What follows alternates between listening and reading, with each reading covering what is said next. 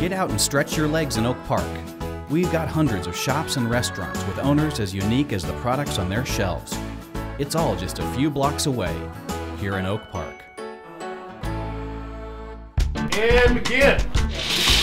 I've been a gamer since I was probably 4 or 5 years old. Third, fourth, fifth was Pokemon. I remember playing original Nintendo games with my older brother. Sixth, seventh was Yu-Gi-Oh! That translated pretty easily into board games as I grew up. Then I got my deck stolen, got really sad about it. I loved games my whole life, and so eventually when I figured out what I wanted to be doing, which was running my own business, I put 2 and 2 together. We haven't pre-ordered.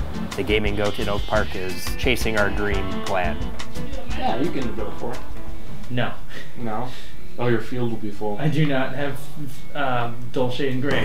As a non-gamer walking in, our shelves can look a little overwhelming, but there are many that are accessible for families and kids of all ages. We try and make it pretty accessible for people to learn something new. I definitely hit him. We have demo sets for pretty much every game we carry, but you can come in and play the games anytime, and we don't charge anything for that. Oh my goodness, you entirely forgot about that. Completely forgot. I really like the aspect of meeting people when you play the board games. Oh my god, jeez, you're doomed. That's a great part of like the community we're building, is that there's helpful players that just hang out here all the time. I just told you to do that, but you can't do it because he's a Ganassia. He's a beast, not a fiend. It feels like a homey feel. Kind of like that Christmas feel, but not for Christmas.